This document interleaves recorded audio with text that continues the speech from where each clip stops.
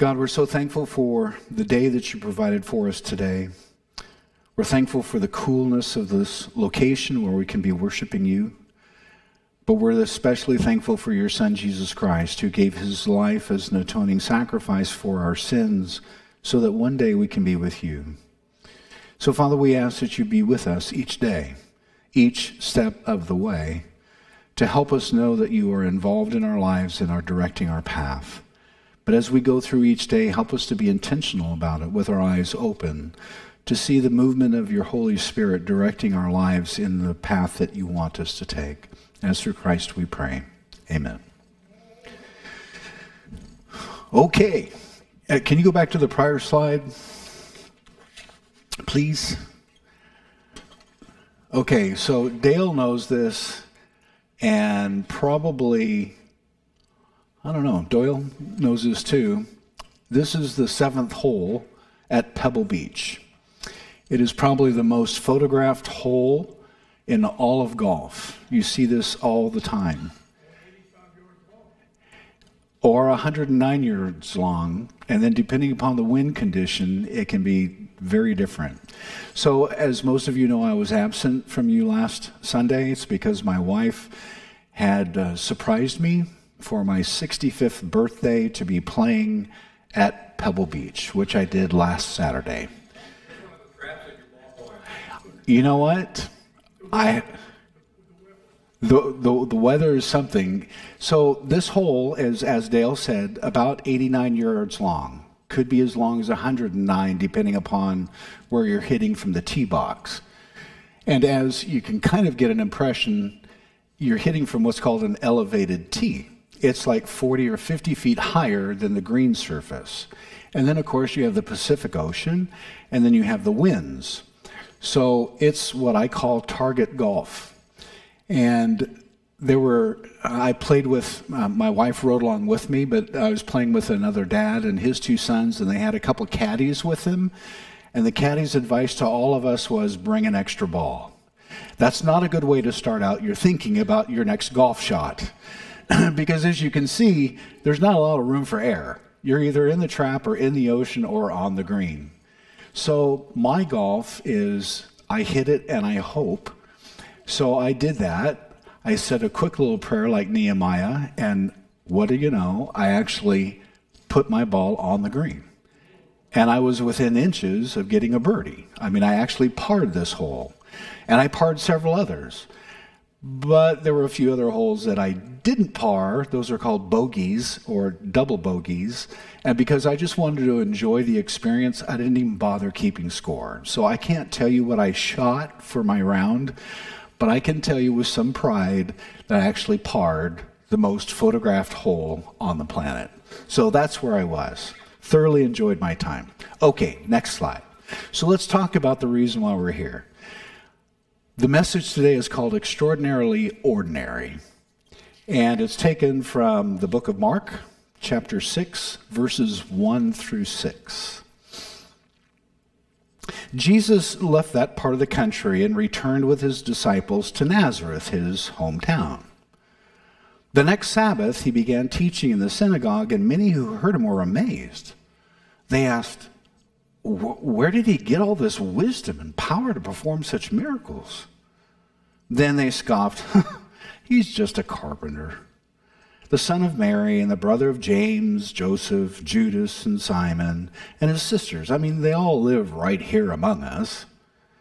They were deeply offended, and they refused to believe in him. Then Jesus told them, a prophet is honored everywhere except in his own hometown and among his own relatives and even his own family. And because of their unbelief, he couldn't do any miracles among them except to place his hands on a few sick people and heal them. And he was amazed at their unbelief.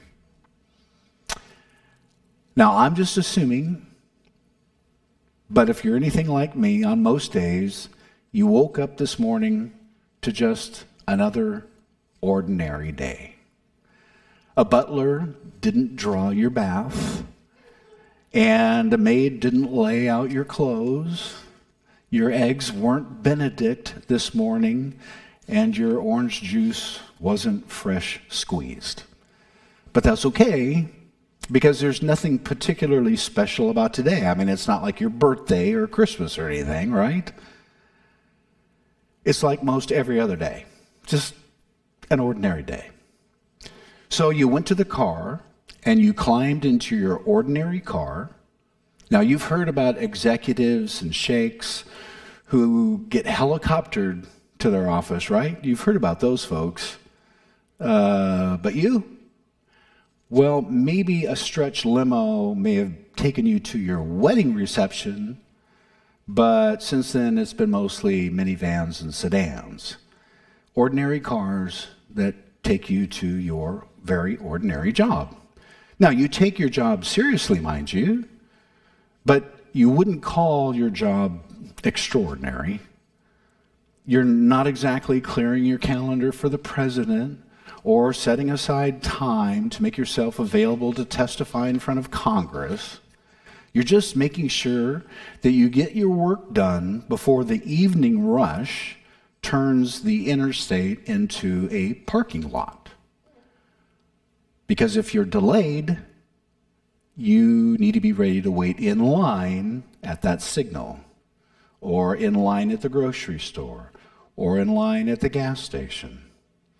Now, if you were the governor, or you had an Oscar, you probably wouldn't have to wait because you could avoid the crowds. But I don't see Governor Newsom here this morning, number one, and I don't think any of you have an Oscar on your mantle. So you have to go through these steps because you're ordinary. You lead an ordinary life that's punctuated by occasional weddings, job transfers, maybe a bowling or a golfing trophy, and graduations. Generally speaking, your ordinary day-to-day rhythm is pretty much like the rest of humanity. As a result, I'm thinking that you could probably use a few tips that you might need to know how to succeed at being ordinary. Because ordinariness has its perils. A face in the crowd can feel very lost in the crowd, especially when you're feeling ordinary. And you might think that you're unproductive. I mean, maybe you wonder if you'll leave any kind of lasting contribution when you're gone. Maybe you feel insignificant too, and you start asking yourself questions like, do the ordinary really rate in heaven? Does God love ordinary people like me? Well, God answers those questions in what I think is a most extraordinary way. Because if the word ordinary describes you, then I want you to take heart, because it also described Jesus. Christ? Ordinary? Come on. I mean, since when is walking on the water, speaking to the dead, or being raised from the dead ordinary? Can we really call the life of Jesus ordinary? Well, for about 90% of it we can. For instance, when you list the places where Jesus lived, I want you to draw a circle around the town called Nazareth. Nazareth is a blip on the edge of boredom. Home to maybe 400 people, it's about the size of present-day Bowlegs, Oklahoma. For 30 of his 33 years, Jesus lived a pretty ordinary life. Aside from the one incident that we know about in the temple when he was 12 years of age, we have no record whatsoever of what he said or what he did for the first 30 years that Jesus walked on this earth. And were it not for a statement in Mark's gospel, we wouldn't know anything about Jesus' early adult life at all. It's not much, really. Just enough of a thread to kind of weave a thought or two for those who suffer from the ordinary life. Now, if you hang out with NFL superstars and you subscribe to Yachting Monthly, you can tune me out. But unless you know what you would say to, let's say, Peyton Manning, or you've never heard of a magazine called Yachting Monthly, then this is for you, because here's the verse. He's just a carpenter. See? I told you, it's not much. It's taken from Mark chapter 6, verse 3. And it was Jesus' neighbors who spoke those words, not his disciples, not even his family. He's just a carpenter. Apparently, amazed at Jesus' latter life popularity, the townspeople were basically saying, isn't this the guy who fixed my roof? That's what they're saying. Note, too, that the neighbors didn't say, isn't this the carpenter who owes me money? Or, isn't this the carpenter who swindled my dad? Or maybe, isn't this the carpenter who never finished my table? No, you don't see those words because they were never said. The lazy have a hard time hiding out in a small town like Nazareth. Hucksters move from city to city to virtually survive. But Jesus didn't need to do any of those things. Did you need a plow repaired? Christ could do it. In need of a new yoke? Well, my neighbor Jesus, he's a carpenter. He'll give you a fair price, they'd say. The job may have been ordinary, but Jesus' diligence to the job at hand was not ordinary. Jesus took his work seriously. And although the town where he lived may have been ordinary, his attention to the town where he lived was not. The city of Nazareth rests in a bowl that is created by a nearby mountain range. And a young Nazarene boy like Jesus at the time could maybe not resist taking a hike to the crest to look over the valley below. And sitting at 1,600 feet above sea level, the young Jesus could have observed the world that he'd made.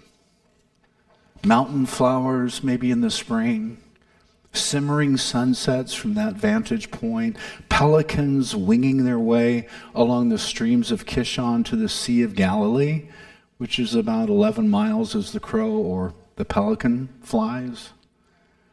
Fields and fig trees off in the distance.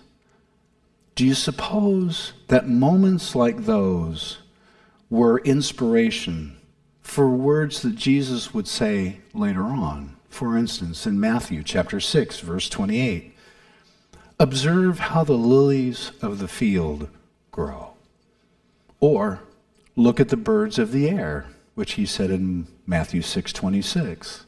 The words of Jesus, the rabbi, were born in the thoughts of Jesus, the boy.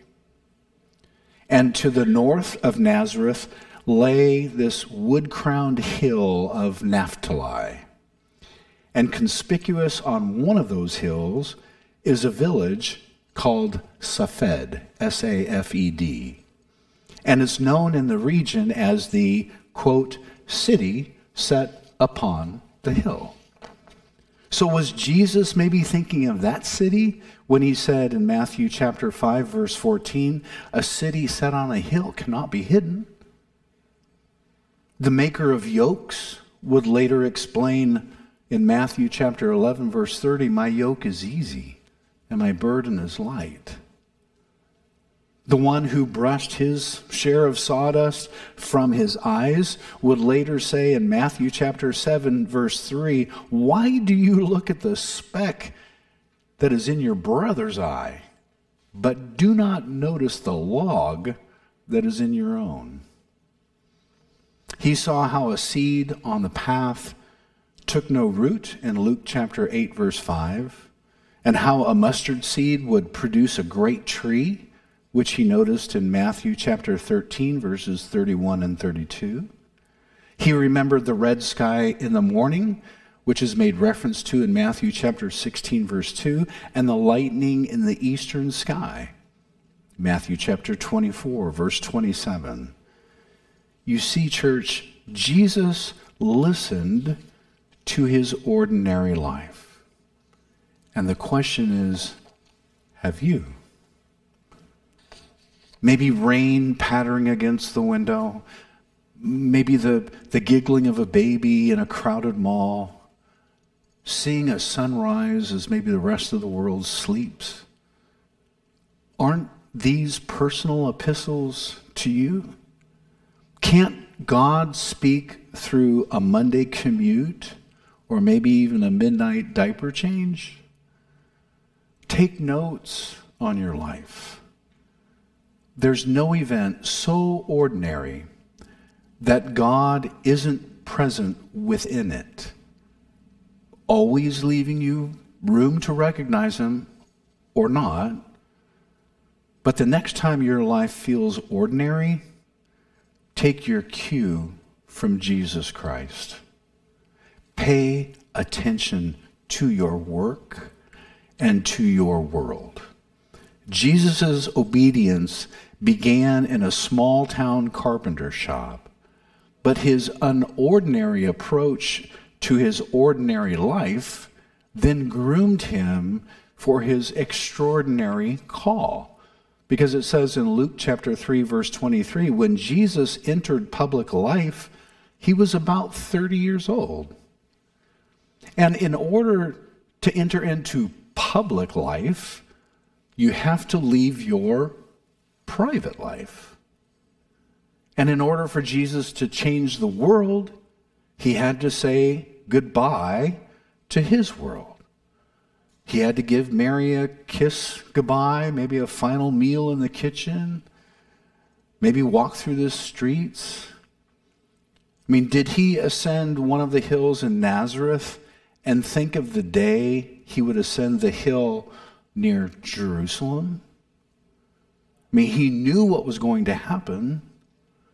It says in 1 Peter chapter 1, verse 20, God chose him, referring to Jesus, for this purpose long before the world began.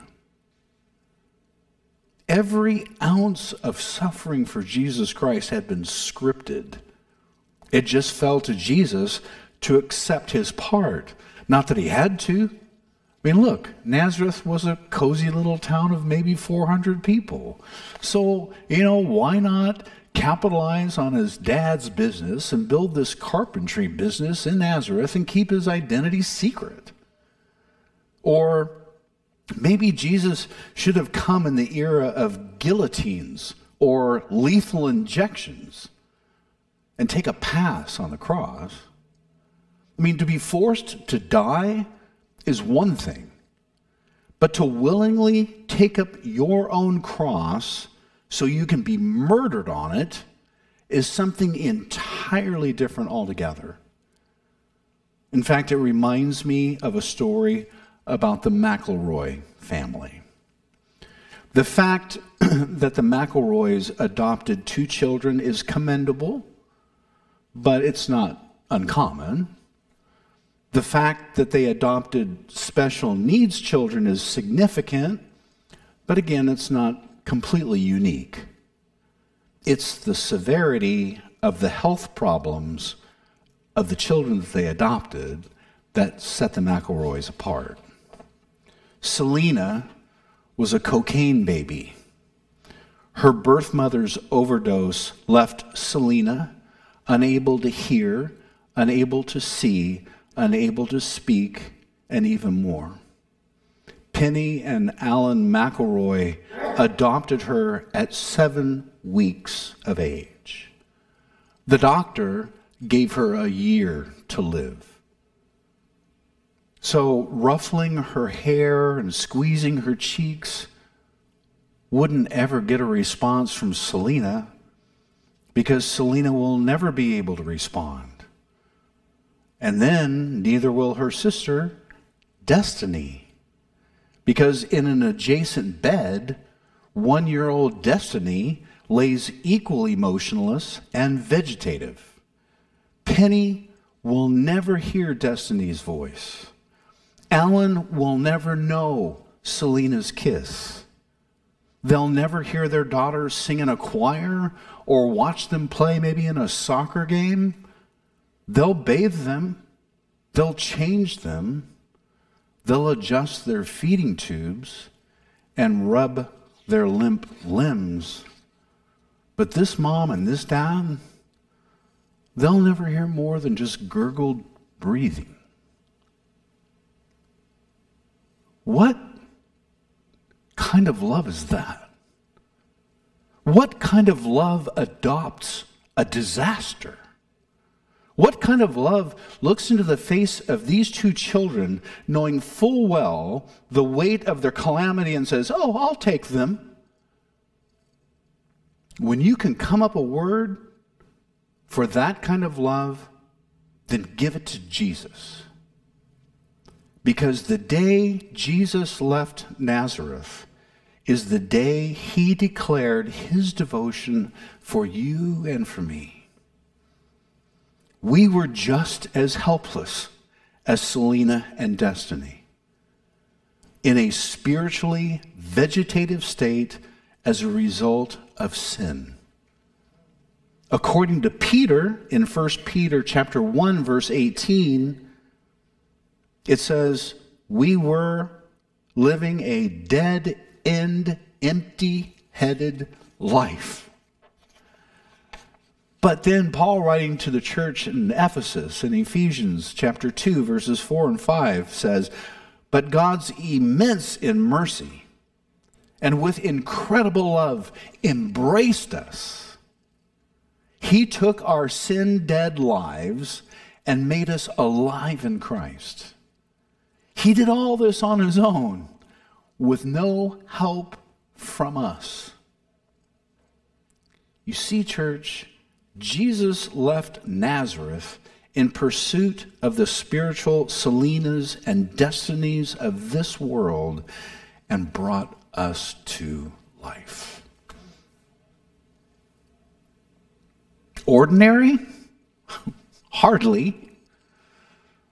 Or, well, maybe. Because here's Paul's advice to the saints in Rome, and I'm quoting from Romans chapter 12, verses 1 and 2. So here's what I want you to do, God helping you.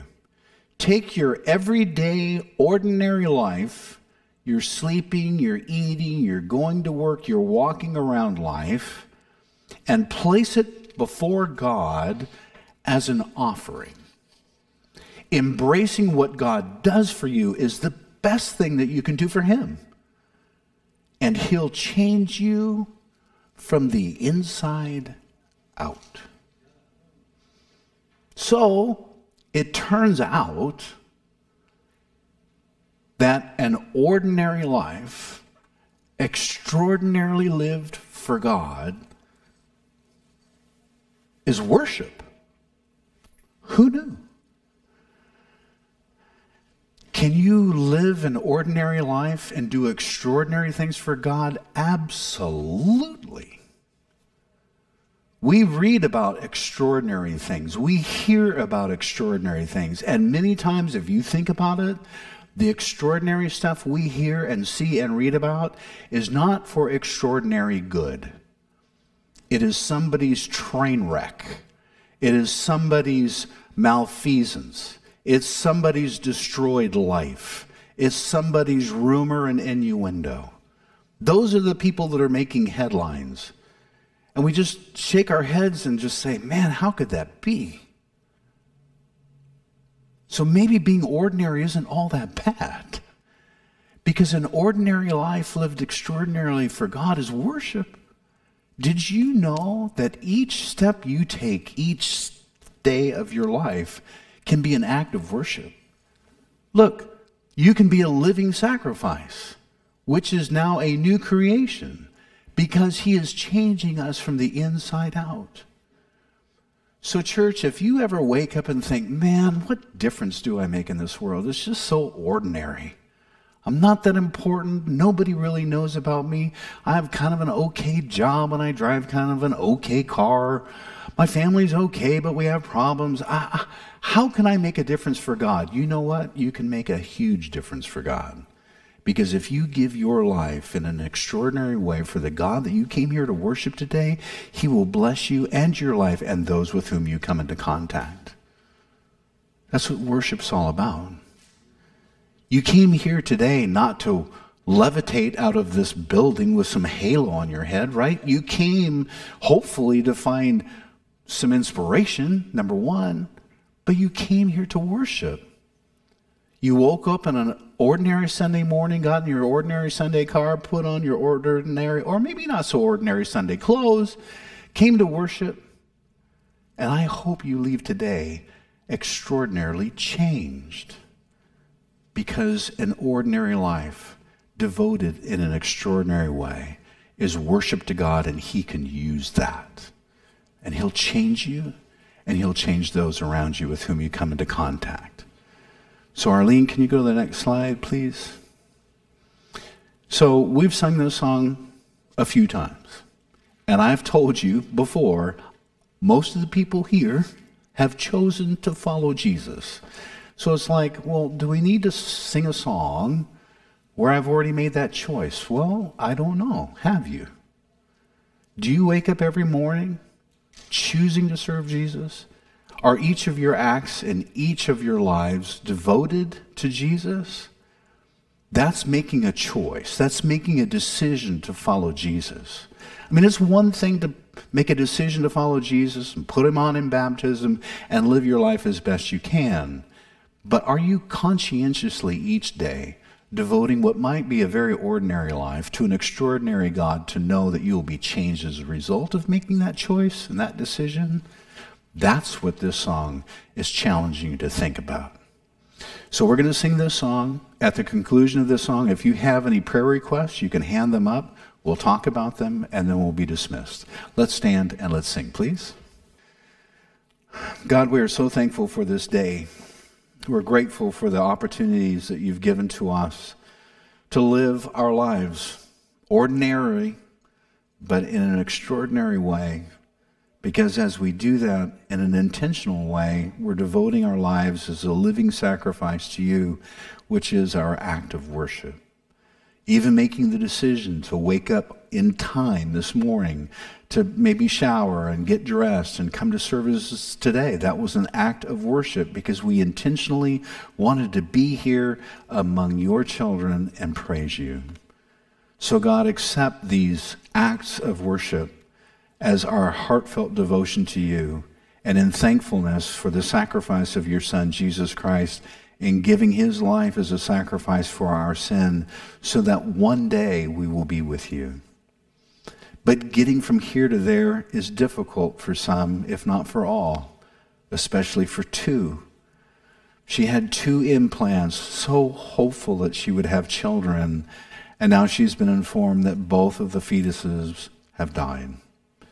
And she's made the decision from a medical standpoint to deal with it in a way that is mind-boggling in terms of it's just this heart-rending sadness.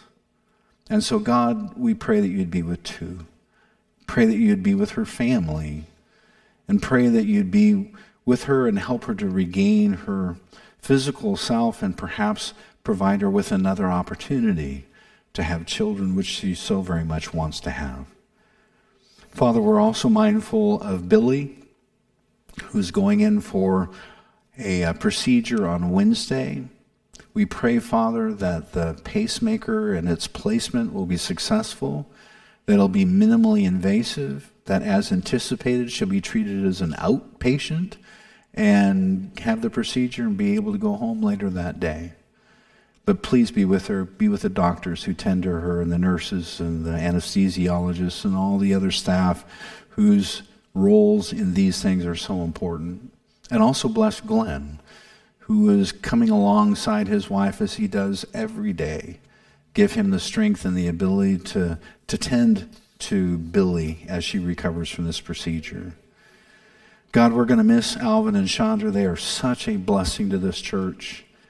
But they've got family that they just love and adore, and they live in Detroit, which is a long way away, and because they've got things that they want to bring with them that aren't easily transportable by aircraft, they're going to be driving, so it's a long drive, and so many things can happen. So God, we pray that you would watch over Alvin and Chandra.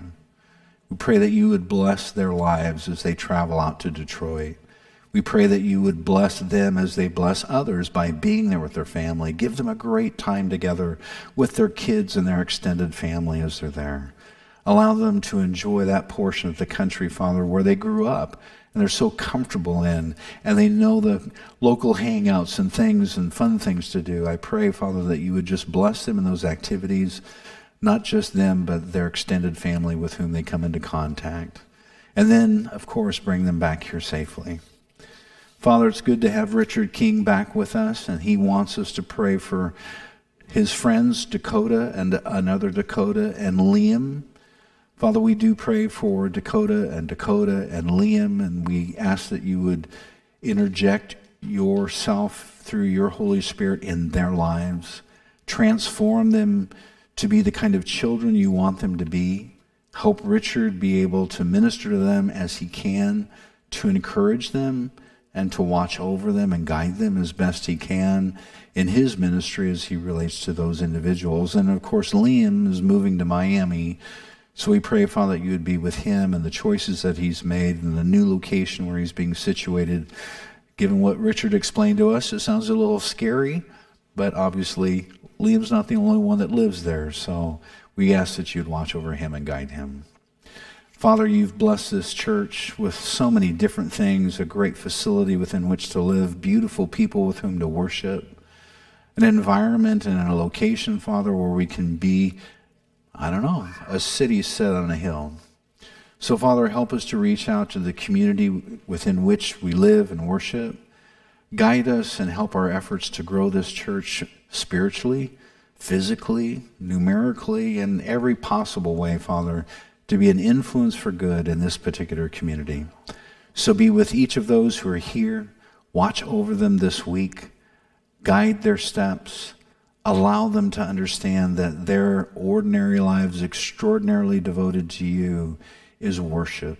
And that is what you are asking from each of us. So God, guide us, watch over us, and protect us, and bring us back here next Sunday. As through Christ we pray. Amen. Amen. God bless all of you. Have a great day and a great week.